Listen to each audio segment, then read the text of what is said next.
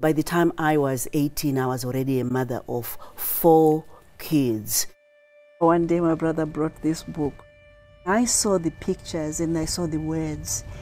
And I wanted to know what the words were saying to these pictures. And I said to my brother, can you tell me what's happening?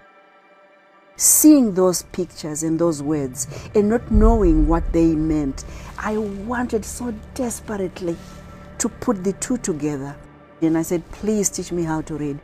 My husband, when he realized I wanted an education badly, he would make it impossible for me to do it. He would beat me, he would discourage me, he would put me down. Even the men that were surrounding him, they were also supporting the fact that, a woman doesn't need to be educated.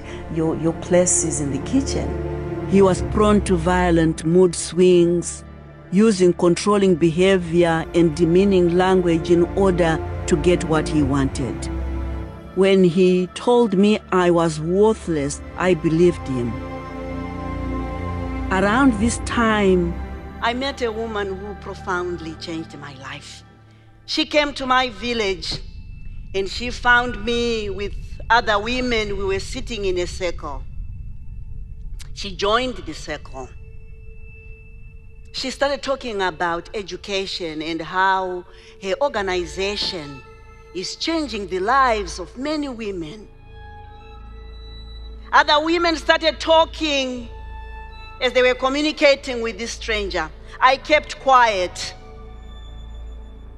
The stranger looked at me and she said, you have been quiet. What are your dreams? I had never heard anyone asking me about my dreams. I opened my mouth. My name is Tererai.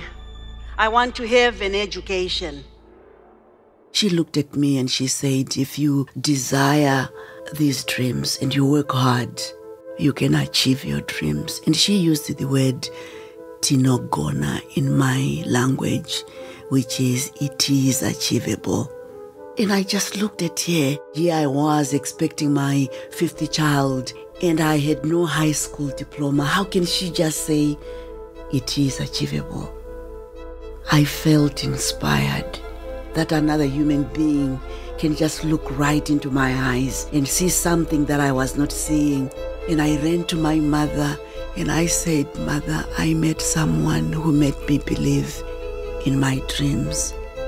My mother said, Tererai, you have to write down those dreams and bury them deep down into the ground.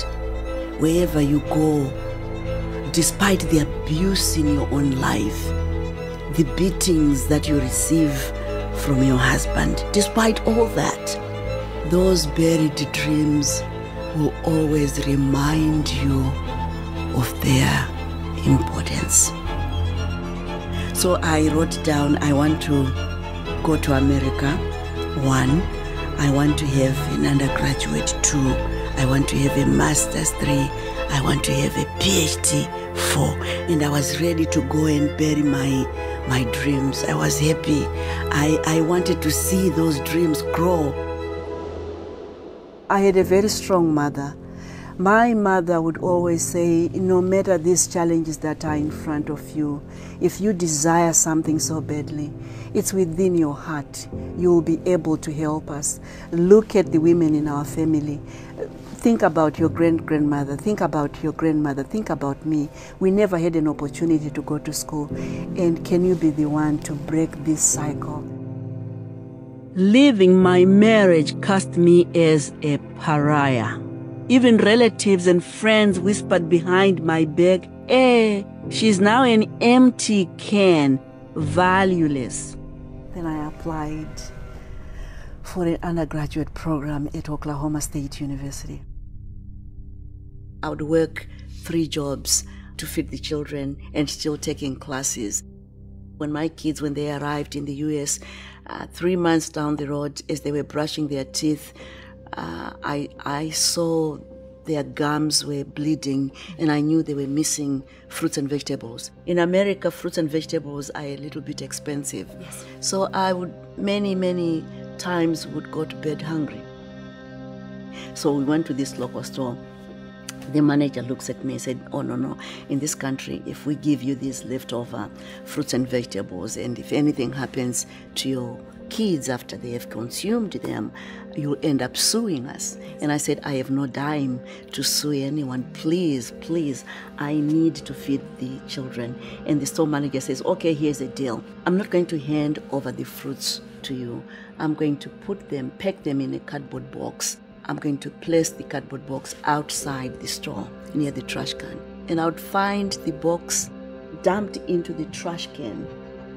Some of the fruits have already spilled over, and I would collect everything, wash, and go and feed my children. I have a dream, but I'm about to give up. I can't see my children suffering. It's one thing for me to have this great dream, but it's another to see my kids suffering. And I remember my son crying and saying, Mother, this is just too much for us. Look at the kids, Mom. We can go back home. It's okay. We can go back home. One day I'm walking in the corridor and I meet this woman, and she looks at me and she said, I think I know you. And I am thinking, I've met many Americans and many white women. She said, I really think I know you. And I am thinking, gosh, who is this woman? And then it dawned on me that, oh my gosh, that's the very woman that I had met some 14 years back in my village, the one who had inspired me to believe in my dreams, the one who had never seen the povertiness in me, the smallness in me, my giant, my champion, the one who said, yes, Tinogona, you can achieve your dreams if you believe in your dreams. This is the rock that has called me back. It was like I had my own secret, and the rock was keeping my secret from me, and it did over the years. There it is. My mother said, you are the last person to break this vicious circle of poverty, and I want you to do that.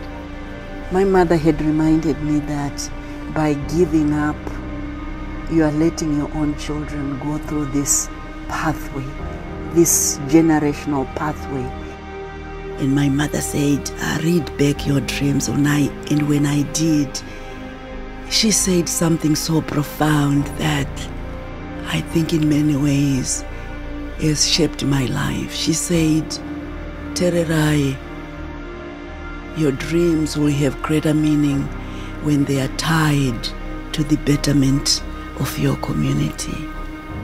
So I ended up writing my fifth dream. When I'm done with my education, I want to come back and improve the lives of women and girls in my community so they don't have to go through what I had gone through. And I buried my dreams. What is your dream now? I feel I need to give back. Mm-hmm. It's not only about Tererai, but it is about thousands and millions of children that are out there, thousands and millions of girls that are not having the education. Mm-hmm. So you're trying to build a school? I'm trying to build a school. Yeah. Crumbling infrastructure is but part of the problem. So are leaking roofs and broken windows, while libraries and toilets are in short supply. I have been so moved by your story. Your story is, at the core of everything I believe in the possibility of a human life here on Earth. And for that reason, I am going to help you rebuild your school. I'm donating $1.5 million. Yes. I'm donating $1.5 million to...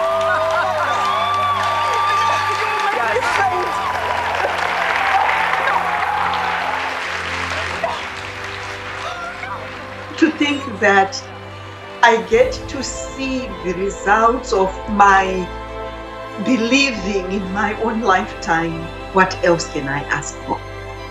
It is in those moments of our brokenness, in those moments of our struggles, we begin to feel a stirring within our hearts to change the trajectory of our life. Never be silenced. Reclaim your voice and believe in your dreams. And I always say to women, think about your personal dreams and think about how they can impact humanity, because that's the reason why we are here on earth. I was so angry at the rebels for killing my father. My mom, she just didn't know what to do, so she ended up giving me most of the food and she ended up starving to death. I was 3 years old. In the orphanage, we were taken care of by aunties, but these aunties had their favorites. Number one got the